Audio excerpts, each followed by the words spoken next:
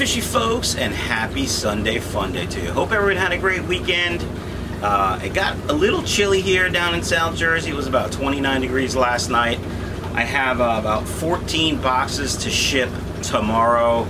Not sure they're going to go out. I have to really think about the weather. And the reason is, I don't mind shipping if it's in the 40s at night, even in the upper 30s at night, because the boxes are in a temperature control facility. The only problem is when they're on the truck being ready to be delivered. And on Wednesday, at least in my area, it's supposed to be in the upper 30s.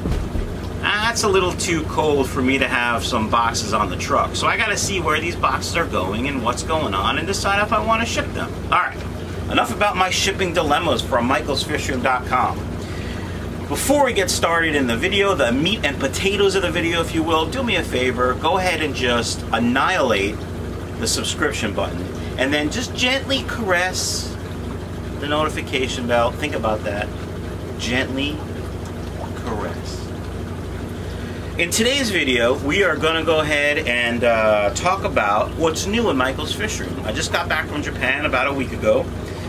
Before that was A&E, and there have been a few changes or upgrades in the fish room.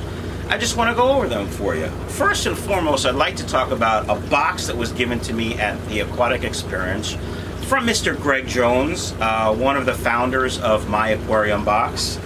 He and I talk every now and again on email or messenger. He happens to drive a Subaru as well, and so we talk about that. We talk about my website.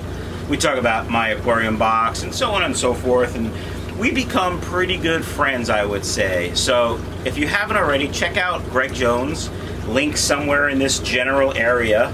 And the last time I watched one of his videos, probably about a week and a half ago, it was like number 596 or something. He numbers some of his videos, and so that's a lot of videos. He's been doing a long time. Pretty smart, does things a little bit differently than me, but that's okay. At any rate, if you haven't checked out Greg Jones, go ahead and do that now. So let's see what's in this box. I know that it's pleco caves. I just don't know what they look like.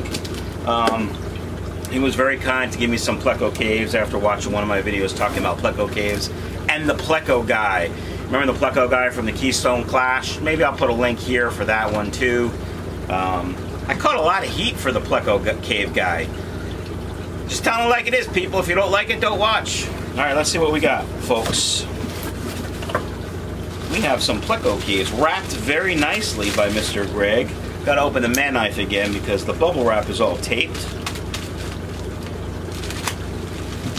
Maybe I'll fast forward this part so you guys can not be bored to death, but that's a nice looking pleco cave. So here's what I'm gonna do, folks. I'm gonna open all these pleco caves up in fast motion and then show you what they look like. So while it's in fast motion, just stand by.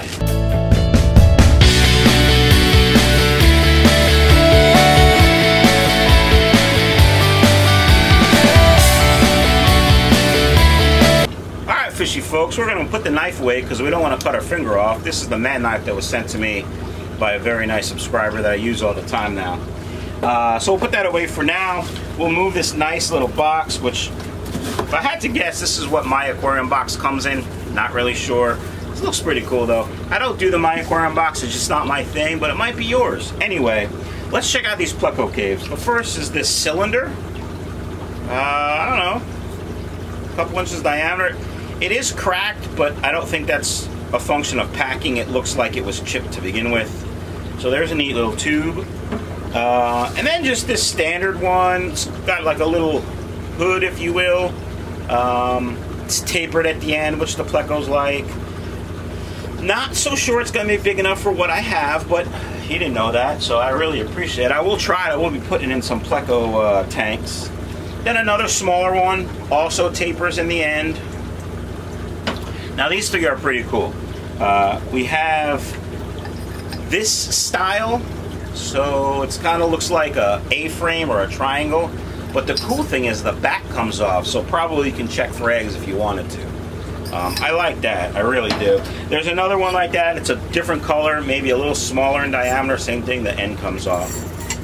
And then the final one that he gave me is a square one, which I don't have any of. And also, the back pops off so you can check for eggs. So Greg, I really appreciate it. Check out my Aquarium Box and Greg Jones on Facebook. Really nice guy, doing great things. Just partnered with Michael Eugenio from Arizona, the Beta guy. Green Oasis Farms is his website also for plants. Check that out. Alright, now I did buy 2 things in Japan for myself, for the fish room obviously. And one of the things I wanted, first I got to start, if you saw the goldfish video, they had these ginormous box filters. I wanted to buy one. Luckily I didn't because I had no room in my luggage going back. I probably would have shipped it. But anyway, I wanted to buy one, but I couldn't find one for sale at that goldfish store. And after that goldfish store, I didn't go to any other fish stores while I was there. So I'll be back, I think in June, possibly in February. Anyway, that's a long story. Well, next time I go back to Japan, I'm going to try to plan and buy one of those big box filters. And I'll put them either in Chewy's tank or down in Han and Leia's tank. Just because I think they're cool as heck. And they probably do a great job. But here's what I did buy myself. I did buy myself another large Japanese box filter. I bought these before. There's probably an unboxing video somewhere that, you know, maybe I could link here for you. But it's pretty simple. It's got like rocks on the bottom to weigh it down and to hold bacteria. And then it's got like a corrugated sponge, sort of in the shape of a star, with lots of pleats, if you will. And there's carbon inside. I use the carbon for a little while, maybe, and then I throw it away. But and actually, when the sponge gets disintegrated, because it does break down over time, I usually just put floss in there. I thought, for sure, I bought the refills because I thought that would be neat to do also. Of course, I didn't buy them. I did buy this at that first Japanese fish store, the real small mom and pop one. I'll put a link also here. There's a lot of links in this video. I don't normally do that, but anyway, click the links. Click them, folks. They were super nice. They actually commented on the video, so that's pretty cool. At any rate, large Japanese box filter. And I did buy a present for somebody. I don't want to mention his name, but he's part of a team that's royalty that has to do with cichlids. So if you know who I'm talking about, Scott King and Queen Cichlids, then, you know, next time I see him, I got a present for him. What I did buy myself was this Hikari guppy food. And again, not a ginormous fan of Hikari in the US. Just think the ingredients aren't as great as they could be for at least my purposes. But this is like their premier line in Japan. They don't sell it here, I don't believe. And 48% protein. So, pretty excited.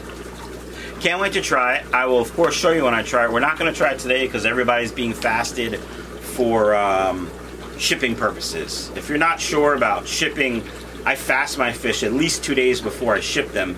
This way, when they're in the bag, if they will poop and pee much less, which will deteriorate the water quicker if they do poop and pee. So this way there's less ammonia in the water. I know that was a long way to go. I just want to say poop and pee in a video. Alright, fishy folks, there is one more thing new in the fish room that I want to show you, but I have to take the camera off the stand, so stand by.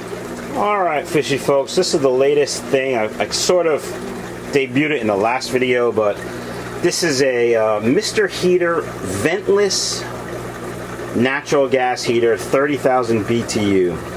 And it's got a thermostat, that's why it has the plug down there. So that when the room temperature gets to a certain point, it shuts off and all you see is the pilot light. And up until then, it's got that sort of blue flame burning to create heat. And, you know, the heat comes out of here. Now, there is a fan you can add, which I was considering doing, but the fan reviews of the fan were pretty poor, so I may just get a fan and mount it somehow up there just to blow the air down towards the door, if you will. But here's the Mr. Heater, 30,000 watt, 30,000 BTU heater. And it doesn't actually have a temperature on the dial, it's just got numbers. So I have it set in between 2 and 3, kind of. And let's just gently spin over here. Hi, Chewy. And you can see it's about 85 degrees in the fish room, and obviously heat rises, so those tanks up there are a little bit warmer. I would say the water temperature here, using my calibrated methods, is probably about 82, 83 degrees. And here we got about 80. And, you know, down here also about 79, 80. So I do want that fan to circulate the air, because certainly you can feel the difference as you walk towards the curtain, if you will. So let me just show you. So there's the heater. If we turn this way, tanks, there's where I was filming, and there's the curtain, which is about 18 feet away. So that's really it. Oh, there is one new thing in the fish room also. It's not really new, but this Aquaon LED light I bought for when I do shows, so I can light all my tanks. I have like 4 10-gallon tanks I put, you know, right next to each other, and so that'll go over the 4 tanks and light the fish. But I figured I might as well use it for Chewy's tank. Before, I just used that cheap LED that's just kind of hanging there. I'll probably move that somewhere else, or maybe just disconnect it altogether. But so this LED is now lighting Chewy's tank, and look how spectacular his cock looks.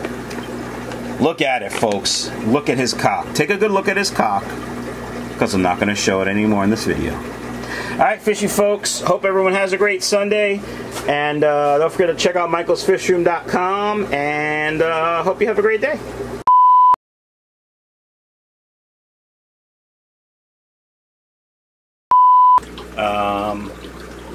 And of course, I will show you when I try. In fact, we're going to not try it today. In fact, yeah, I just made the same mistake twice.